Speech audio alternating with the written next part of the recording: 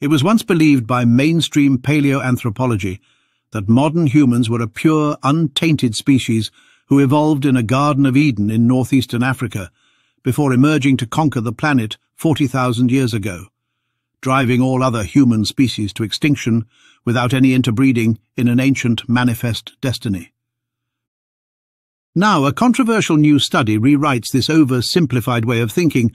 All modern humans carry 20% DNA from an archaic ghost population from interbreeding 300,000 years ago. An estimated 20% of archaic ghost ancestry was absorbed into the expanding modern human gene pool. This was not a single mating between two individuals. It was a population-scale merger involving hundreds or thousands of interbreeding events over many generations. The timeline of this fusion paints a vivid picture. Around 1.5 million years ago, the human lineage in Africa split into two. One branch gave rise to the ancestors of Homo sapiens, and separately to Neanderthals and Denisovans. This lineage experienced a bottleneck and reduced diversity, but eventually re-expanded. The other branch, population B, continued to evolve independently for more than 1 million years. Then, around 300,000 years ago, the two branches met again in southern Africa. Their reunion, after 1 million years of separation, resulted in the emergence of a new human population that would soon spread across the continent and, eventually, the globe. When researchers scanned the human genome with new analytical tools, they uncovered a hidden story stretching back hundreds of thousands of years. All modern humans from every continent carry within them the genetic legacy of a mysterious population that had long been forgotten. This lineage, which split from our ancestors around 1.5 million years ago, remained isolated for more than 1 million years. Then, around 300,000 years ago, they encountered and merged with the ancestors of Homo sapiens. This archaic population, labelled Population B, left an astonishing 20% genetic legacy in all living humans today. That amount of ancestry is 10 times greater than the Neanderthal contribution to non-Africans and suggests a massive demographic and evolutionary event.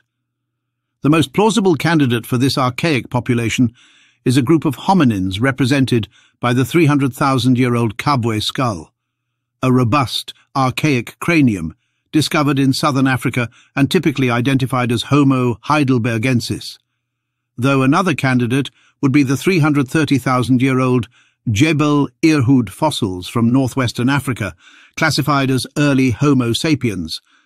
The recent breakthrough came from a coalescent-based genetic model, which does not rely on ancient DNA from fossils, but instead infers deep ancestral relationships from modern genomes.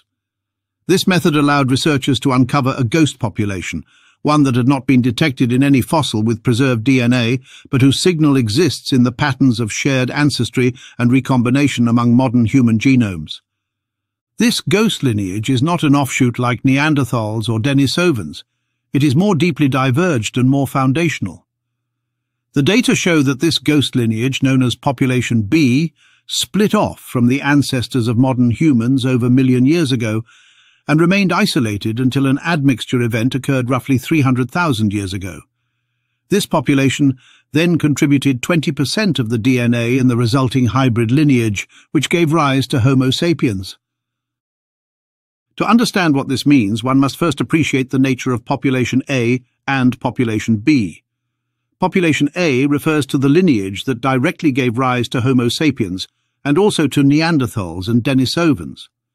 This lineage emerged from an ancestral population in Africa, which went through a severe bottleneck, meaning its numbers dropped dramatically, shortly after its divergence from Population B. This bottleneck reduced genetic diversity and rendered Population B vulnerable to random genetic shifts. But it also created a more homogeneous genome structure that would later serve as the backbone of modern humans. Despite this bottleneck, Population A ultimately grew into the dominant lineage from which modern humans would emerge. Population B, in contrast, remained genetically separate for more than 1 million years. It evolved in parallel, likely spread across parts of Africa, and developed its own distinct characteristics. The model suggests that lineage B maintained a large and stable effective population size throughout this long isolation. In fact, the estimated effective population size of population B during the structured period, between the divergence at 1.5 million years ago and the admixture around 300,000 years ago, was considerably larger than that of lineage A. While population A may have had an effective population size of only 10,000 to 15,000 individuals during its bottleneck, population B's size was estimated to be in the range of 30,000 to 40,000 individuals. This is particularly striking because lineage A is usually imagined as the main trunk of the Homo sapiens tree, but during this period, lineage B was actually the larger and more genetically diverse group. Effective population size is a genetic estimate and undercounts the actual number of living individuals. The real population, what we call the census size, might have been 5 to 10 times larger. Population A might have numbered only 50,000 to 100,000 individuals at the time of contact. Population B might have comprised 150,000 to 300,000 people, scattered across Africa in different semi-isolated bands or tribes. The interbreeding would have occurred in ecological contact zones, perhaps along rivers, hunting grounds, or shared watering holes. This wasn't a war of replacement, like what happened to the Neanderthals in Europe. It was a biological and cultural fusion. The admixture event around 300,000 years ago marked a turning point. As population A moved into southern Africa from the north, they encountered groups from population B, which may have been descended from hominins like those represented by the Kabwe skull, which displays a mix of archaic and modern features and has been dated to approximately 300,000 years ago. The fossil has long been debated by paleoanthropologists. It has often been classified as Homo heidelbergensis, or archaic Homo sapiens. What is now clear is that this type of population, deeply diverged, robust and evolving separately for over 1 million years, likely survived in southern Africa and encountered the expanding modern human lineage just as Homo sapiens was emerging. It could have been in another region, Africa, but we can only speculate using the most probable scenario. Kabwe man, robust and ancient, may have been one of the last of his kind to resist this tidal wave of change. Kabwe is one of the most beautifully preserved of all human fossils. The skull suggests an extremely robust individual with the largest brow ridges of any known hominin. The skull resembles, in an extraordinary degree, the skulls of the Neanderthal man of European, but has an even more brutish aspect, one early anthropologist noted. But the story of Kabwe man may also offer a darker glimpse into the past. His skull, astonishingly well preserved, contains an unsettling clue: a small circular lesion at the top of the cranium, just behind the frontal bone.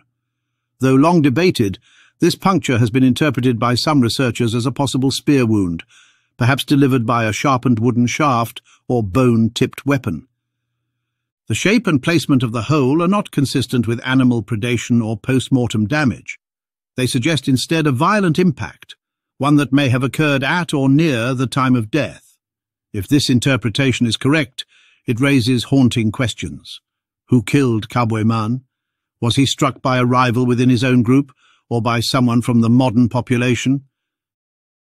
Could his death represent a moment of interspecies conflict, a microcosm of a much larger continent-wide drama, as archaic populations and early Homo sapiens came into contact? We do not know for certain. But what is also strange is where Kabwe man was found. Not in a burial pit or cave, but in a vertical shaft, a deep, dark tunnel within a mineral-rich cave. His skull was unearthed from a site riddled with underground chambers and crevices, a place that does not resemble natural living space. This gives rise to a chilling possibility. Was his body discarded into the shaft? Was Kabwe man murdered and deliberately thrown into darkness to erase the evidence? While we may never know the exact sequence of events that led to his death, history suggests that the contact between population A and population B may not have always been peaceful. The merger between these two populations may have included moments of violence, resistance, and ultimately conquest. The surviving legacy of population B, Those 20% of archaic genes may be the remnants of a larger, older population that was gradually absorbed through dominance, displacement, and interbreeding. Yet it is also possible that his people were not wiped out but rather gradually incorporated. The genetic data suggest a major admixture event, not a small-scale absorption. This was not a case of a few women captured or a trickle of hybrid children. Instead, it was a large-scale population merger, likely involving hundreds or thousands of individuals across generations. It would have required sustained contact and overlapping territories. While conflict may have played a role in initial encounters, the survival of population B genes, especially in neural and behavioral pathways, points to a functional integration that benefited the emerging modern human lineage.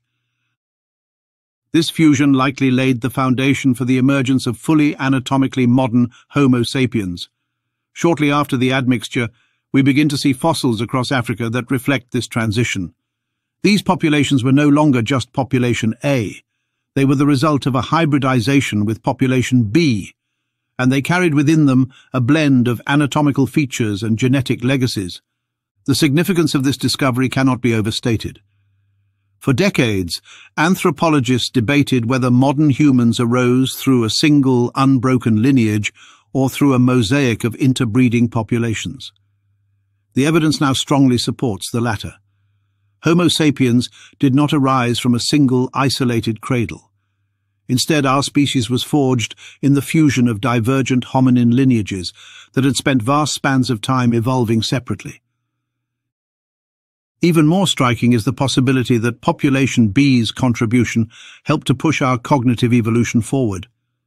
The fact that some of these ghost population genes were retained, especially in areas related to brain development and behavior, suggests that the merger was not just demographic, but also functional. While the majority of population B-derived DNA was selected against, some of it may have offered real advantages, possibly influencing our neurological development, social complexity, or adaptability. Some of the genes from population B, particularly those related to brain function and neural processing, may have played a crucial role in human evolution, study co-author Trevor Cousins told Live Science. However, who those populations were is unclear. In the study, the researchers noted that various Homo erectus and Homo heidelbergensis populations that are potential candidates for population A and B existed both in Africa and elsewhere in the relevant period. However, the genetic model cannot indicate which fossils should be assigned to population A or B. We can only speculate, Cousins said. But Kabwe man fits the place and time. In the end, this story reminds us that the origin of Homo sapiens was not a singular event, but a transformative encounter between ancient human populations. When the ancestors of modern humans migrated into southern Africa and met the descendants of an older, more archaic ghost lineage, perhaps one very much like Kabwe, they did not simply eliminate them.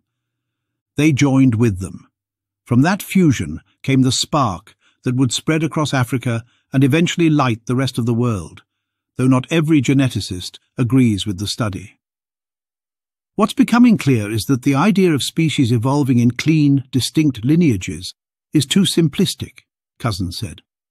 Interbreeding and genetic exchange have played a major role in the emergence of new species repeatedly across the animal kingdom.